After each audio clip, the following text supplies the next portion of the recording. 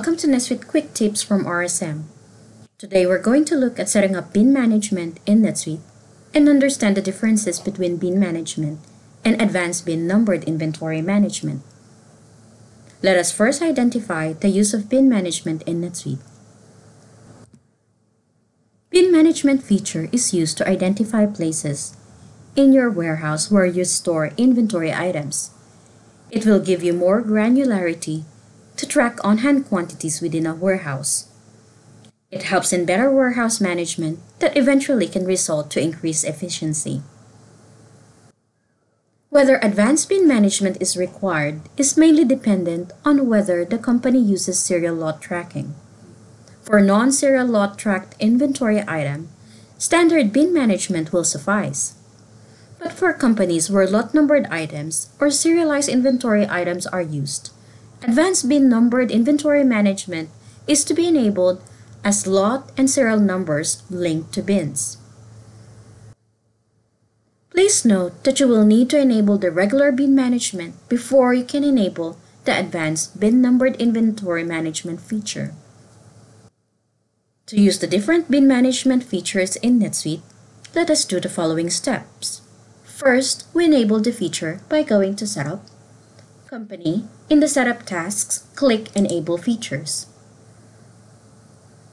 In the Items and Inventory tab, Inventory section, make sure you have Bin Management turned on and Advanced Bin Management Inventory turned on as well, and then click Save.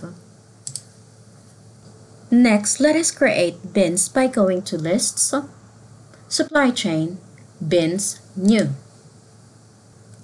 Enter the bin number and the location, and then hit Save.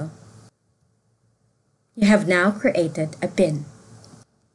Let us now do the item setup. Open an item and edit the item record. Click the box next to Use Bins and click Save. Both the creation of bins in the previous step and enabling the use bin in the item record are needed for both bin management and advanced bin numbered inventory management. For bin management, you will also need to associate a bin number in the bin numbers tab in the item record. In this item record, scroll further down in the inventory tab and the inventory in the bins number sub-tab and choose a location and choose your bin. Click Add and hit Save. For advanced bin management, this is not a necessary step. If an existing item with inventory is converted to use bins, by enabling the feature at item level, it is required to perform a bin put away. This can be done by going to Transactions, Inventory, and click Bin Put Away Worksheet. Choose a location, and here you can now associate or enter the quantity on hand in the location to a specific bin. Choose the bin and enter the quantity.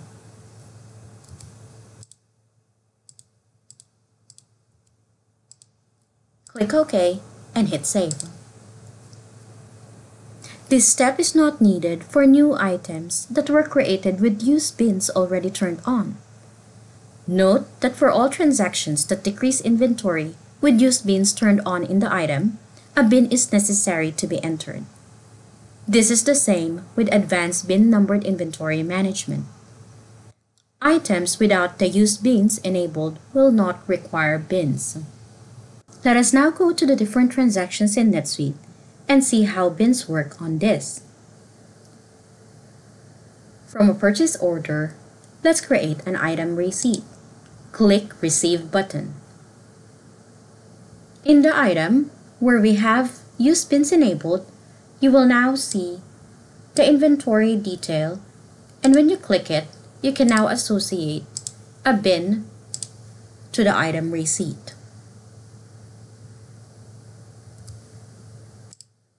Click OK and hit Save.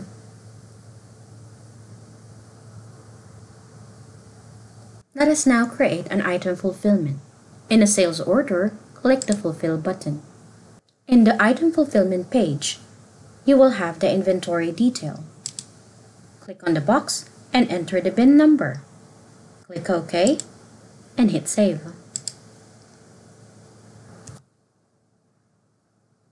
Notice how bins become necessary for these transactions. That concludes this video on bin management feature in NetSuite.